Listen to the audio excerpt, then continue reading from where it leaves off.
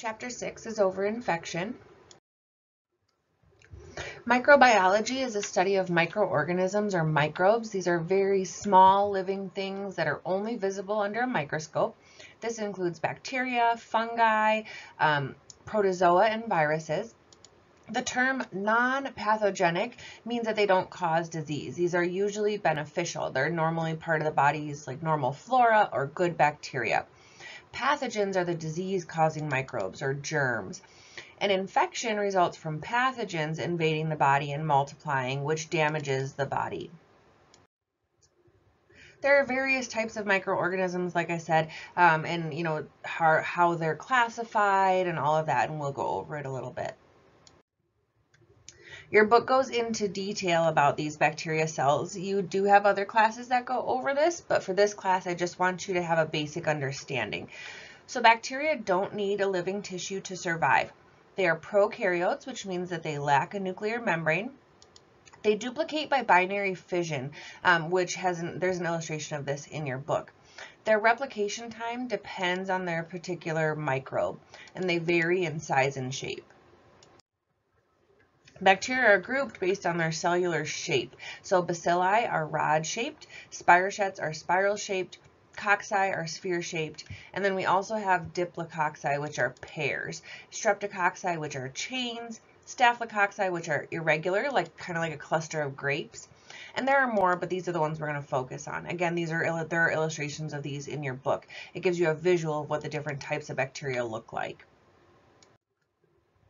Several types of bacteria can form spores. They're dormant or latent, and what I mean by that is that they're kind of like asleep. So they're just kind of hanging out, not doing anything, but they can be activated at any time.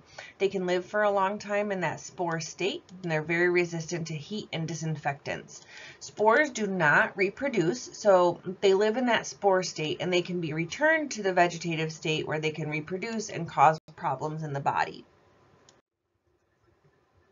Viruses are not the same as bacteria. When we talk about infections, there's either a bacterial infection or a viral infection, and they're treated differently. Viruses are small parasites that do need a living host to replicate. This doesn't mean that you can't get a virus unless you're in contact with a living host. A virus can live on surfaces or sometimes in the air. It just doesn't replicate there. The amount of time a virus can live away from a living host depends on the virus itself. A virus has a protein coat or a capsid and a core of either DNA or RNA, and this is how they're classified. This is an illustration of different shapes of the viruses. When a virus infects a person, it attaches to a host cell, and the viral genetic material enters the cell, and the viral DNA or RNA takes control of that cell. So it replicates by using a host cell to produce and assemble its components. It uses the host cell to synthesize, then destroys the host cell. This is called lysis, and a new virus infects the nearby cells. Some viruses are in the latent stage, which means that they exist, but they're not yet developed. Think like they're hidden. They enter the host cell and they replicate slowly or not at all until later. This can cause an immune response by the body, like when we give a vaccine. Sometimes that virus mutates during replication, like the cold or the flu, and creates different strains. This makes it hard to treat viruses with vaccines or antibodies, but we still try. This is why if you get a flu vaccine, you can still get the flu, etc. If a person's immune system is depressed, a virus can reproduce very quickly. So if a person has a weakened immune system, like in a transplant patient or cancer patient or HIV patient, etc., we have to be very careful about exposing them to viruses. Or if someone has a virus like herpes and they get a cold, they might have a flare-up of the virus because their immune system is compromised. These three groups of microorganisms are similar to both bacteria and viruses. They're classified as bacteria, but they do require a living host for reproduction. Chlamydia is a common STD that causes PID or pelvic inflammatory disease. It can result in sterility or infertility in women. And if mom has chlamydia, her infant can actually develop different eye infections or pneumonia because of it. Rickettsia are gram-negative bacteria that live in a host cell. They're transmitted by insects like lice and ticks, and they cause diseases like typhus fever, Rocky Mountain spotted fever. And mycoplasmas are a common cause of pneumonia.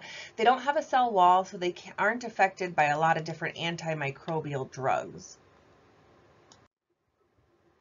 Then we have fungi. Fungi have a nucleus. That means they are eukaryotic. They're found everywhere, like on animals, plants, humans, food. Fungal growth is promoted by warmth and moisture. Fungus loves warm, dark, moist areas. There are good fungi like in yogurt and other foods, and bad fungi like in yeasty infections.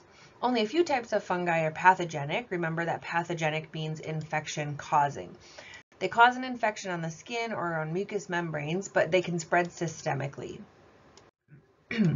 Histoplasma is a fungus that causes a lung infection. It can cause neurologic disease. It can be transmitted to the embryo or the fetus if mom is infected.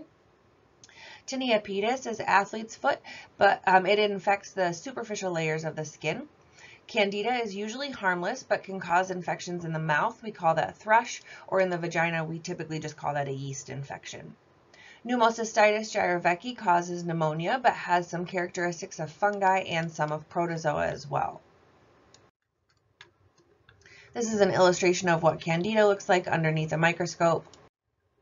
An oral candidiasis, this is that thrush that looks like, this is what it looks like in the mouth. Then we have protozoa. Protozoa are more complex. They're eukaryotes, so they have a nucleus. They're unicellular, they lack a cell wall. They can live independently or on dead organic matter, or as parasites, or on or in another living host. The pathogens or infection-causing ones are usually parasites. Some examples are trichomoniasis, which is a sexually transmitted infection, malaria, and amoebic dysentery. This is like a severe form of diarrhea. This is what trichomoniasis or trichomonas looks like. Then we have helminths. These are other agents of diseases. These are roundworms or flatworms. They're not microorganisms, but they're parasites. They're divided into subgroups depending on their characteristics. The life cycle has 3 stages, the ovum or egg, and then the larva, and then the adult. The ova and larva can be ingested in contaminated food and water, or can enter through the skin or be transmitted by infected insects. They're usually found in the intestines, but they can be in the lungs or blood vessels. They're usually diagnosed by finding them in the stool. This is a pinworm under a microscope. A tapeworm under a microscope. We see pinworms, hookworms, tapeworms, and ascaris. These are giant roundworms. Large numbers can cause systemic problems like severe anemia. Prions, these are like protein agents that are transmitted by consuming contaminated tissues like muscle, which is just meat, or using donor tissues that are contaminated. They can cause degenerative disease of the nervous system. So back to that term resident flora that I was talking about. These are microorganisms that are present in the body on the skin, nasal cavity, mouth, gut, vagina, urethra. These are your normal flora of the body. An infection happens when a microbe or parasite is able to reproduce in the body's tissues. They can occur sporadically, which is like in a single individual. They can be endemic, which is in a small area. Epidemic, which is just a higher than expected transmission in an area, or pandemic, which is worldwide. Transmission of infectious agents from one person to another is a chain of events. The reservoir is the source of infection. This is the person with symptoms, or someone that's asymptomatic like a carrier, or a contaminated animal, water, food, soil, or equipment. Again, a carrier is someone that might never develop the disease but still carries it. So if I'm in a COVID patient's room with no protective equipment on and I think I'm fine because I'm vaccinated, then I go in a non-COVID patient's room, I can carry COVID to them. A carrier can also have the disease but have subclinical signs, which means that they don't have or show signs and symptoms, but they still, have the disease. So to transmit an infectious disease, the agent, which is the microbe that causes the infection, links to the reservoir, which is a person, animal, or environmental source. Then the agent leaves the reservoir by a portal of exit, like a cough or whatever. And the mode of transmission, air, water, direct contact, food, or whatever, takes the agent to a new host. The agent accesses the new host by the portal of entry, like inhaling contaminated air, touching contaminated surfaces, eating contaminated food, etc. Not everyone will get a disease that they're exposed to. We talk about susceptibility here. Some people are more susceptible or prone to getting diseases than others. This depends on health status, immune status, age, nutrition status. So this is kind of like that transmission of infectious agents, a good visual here. So we talked about modes of transmission. This is how it can be transmitted from one person to another. It can be transmitted through direct contact, like touching an infectious lesion, sexual intercourse, in bodily fluids. It can be transmitted through indirect contact, like food or linen that someone infected and now you touched it. Droplet transmission, this is when you inhale something, like if an infected person coughs and you're near them. Aerosol, or you might have heard of airborne transmission, is small particles from the respiratory tract that can travel further than droplets. They're also suspended in the air for longer periods of time than droplets are. And then vector-borne is when an insect or animal is an intermediary host, like in malaria. Then we have nosocomial infections. Nosocomial infections happen in healthcare facilities. They happen because many microorganisms are present in these facilities, along with patients that have infectious diseases, possible contamination on equipment, immunocompromised patients, the chain of transmission through staff, food trays, and more. I mentioned earlier going into a COVID room with no protective equipment and then going into another patient's room and transmitting COVID to them. Stuff like this happens all the time. So these are nosocomial infections. You might also hear these termed healthcare associated or healthcare acquired infections. A healthy person is pretty resistant to infection. Some things that decrease resistance are age. Our infants and elderly specifically are more susceptible. Genetic susceptibility, some diseases are more common in men than women and vice versa. Immunodeficiency of any type, malnutrition, chronic disease, severe stress, both physical and emotional, inflammation or trauma that affects the integrity of the skin, impaired inflammatory responses like in steroid usage, and environmental issues like homelessness, poor nutrition, inadequate hygiene, etc. Pathogenicity is the ability of microbes to cause a disease. Virulence is the degree of pathogenicity of a microbe based on invasive qualities which allow it to directly damage host cells and tissues and spread. Toxic qualities which damage host cells or interfere with a host's function. Adherence to tissues causing infections at specific areas of the body, and the ability to avoid host defenses. There are new superbugs, which are microbes that can cause serious illness in healthy individuals or don't respond to any drugs. There's a new unique set of signs and symptoms and an increased spread. We're seeing this with COVID, right? One of these superbugs we talk about is MRSA, methicillin-resistant Staphylococcus aureus. There are ways to prevent transmission of infections. Standard or universal precautions are what we do with every patient. This includes wearing gloves, washing hands. Then we use specific precautions for patients that have particular infections. We determine these precautions based on the transmission of the infection. In the hospital, you'll most often see contact precautions, which is gloves and a gown, if the infection can be transmitted by contact. Droplet precautions, which is gown, gloves, and mask and face shield if the infection can be transmitted by droplets. And airborne precautions, which is gown, gloves, and an N95 mask and face shield if the infection can be transmitted through those air suspended particles. This is in your book. It demonstrates the infection cycle and breaking the chain of infection. So in order to break the cycle of infection, we have to locate or remove or isolate the reservoir of infection. So remember that reservoir is a source of infection. Identify and restrict access to the contaminated food or water. Reduce contact between infected people and the rest of the population, like quarantine, stay home if you're sick, right? Block the portals of exit where we would have blood, saliva, or urine, and then entry, which is like mucous membranes, blood, or inhalation. So you can do this by wearing masks, covering breaks in skin, etc. Remove or block modes of transmission, so use the precautions that we just talked about. Reduce host susceptibility, immunizations, adequate nutrition and hygiene, access to healthcare, etc. You can also make sure that we adequately clean surroundings and clothes.